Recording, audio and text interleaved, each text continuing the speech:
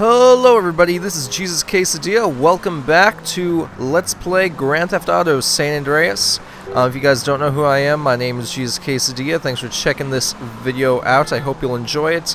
But if you guys already know who I am, thanks for coming on back here. And let's just jump right into this thing. So, as you recall, in the last episode we finished off San Fierro, and you'll notice I am now crossing over the bridge to Las Venturas, or well, the Las Venturas portion of the continent of San Andreas. So here we are in the new land. This is the new area of the game. Last time we tied up all of our loose ends there in San Fierro and actually unlocked this area. So today we're going to follow up on that phone call we got at the end of the last episode telling us to come out here to this ranch. Very suspicious stuff going on here, so we're just going to go ahead and park right here. And I'll actually show you guys my shirt for today's episode. Get a little closer there. Mike Torino, rest in peace, fool. Yeah. Alright, so we're here at the ranch, and I just wanted to wear that shirt to commemorate my triumph over the Loco Syndicate. Thought that'd be great.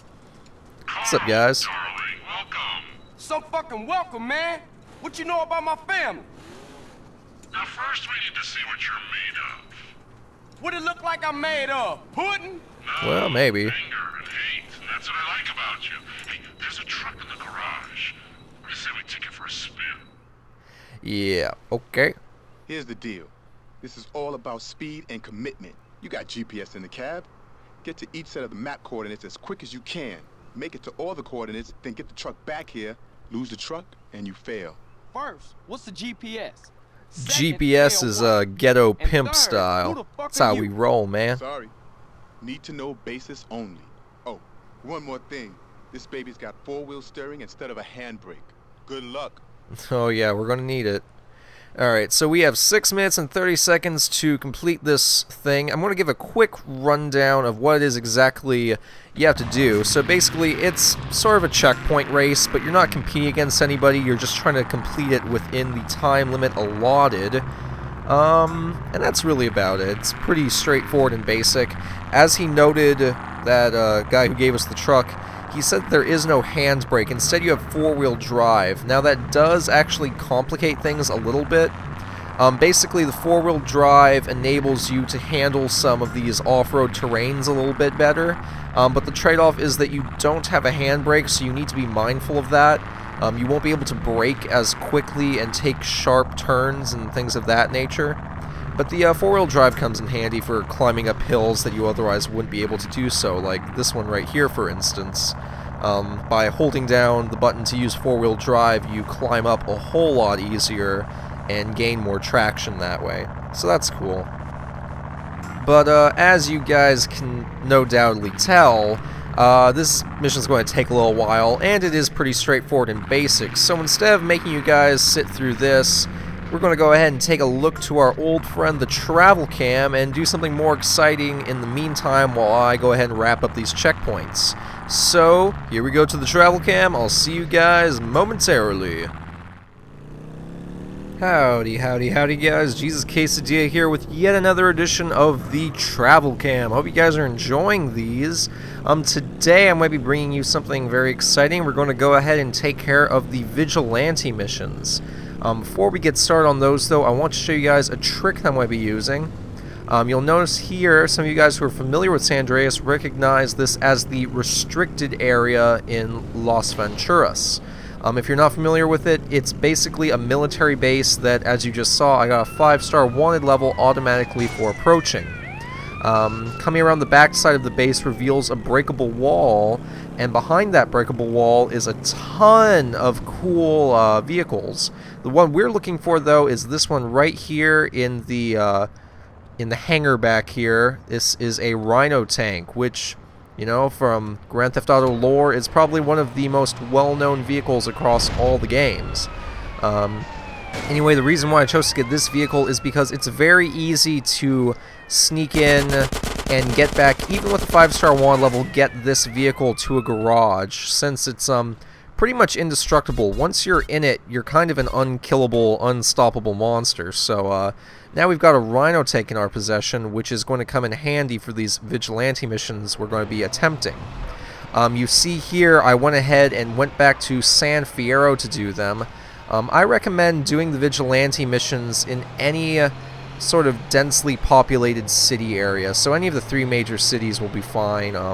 I kind of don't recommend doing it out in the wilderness, like in the Badlands or out in the desert or anything like that, because they tend to space out the spawn points for criminals kind of far apart. Anyway, similar to when we did the ambulance missions, the paramedic missions, here we're going to be performing our duty as police officers, basically. Well, vigilantes, which is, of course, someone who upholds the law even though they're not officially supposed to do so. And with the Rhino tank, it's very easy, as you can see, just running over, blowing up cars. The Rhino tank is very cool because even though it's a very slow vehicle, just touching another car causes it to explode on contact. Also add in the fact that you do have a turret that you can fire rockets from, and it's pretty much an unstoppable killing destruction machine. Perfect for this kind of mission. Like the paramedic mission, you need to do 12 levels of it successfully, and like the paramedic mission, those levels increase incrementally with each passing one. So in level 1, you're taking out 1 criminal, in level 2, you're taking out 2, and so on and so forth, all the way up to level 12. You can play on past level 12, but for the purposes of today, I'm just completing up to level 12 because of some of the neat bonuses we get. Anyway, here we're going to go ahead and just use our turret to shoot at this guy. And there we go.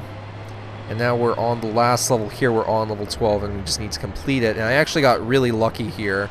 I just came around this corner and took out all 3 guys in a row. Sometimes you can get really lucky and all 3 enemies will spawn next to each other and just follow each other really, really closely, which makes it just a breeze to take them all out. So after I take out this last guy, you'll see what my rewards are, and they are actually very, very good. Besides the money bonuses you get for completing each level. Hold on, once I just blow up or run over this guy. Okay, there we go. Nice, couple $1,000s. We also get a boost to our body armor, so now we have 150% the normal amount of body armor in the game. Very cool. Anyway, back to the normal game! Oh, I want to kind of just slide into the last marker there, all cool-like, but didn't really work out that way. That's fine. Alright, so we got 3rd place there. Yeah, I bet you just feel so cool, guy there with 420 as his time. I see what you did there.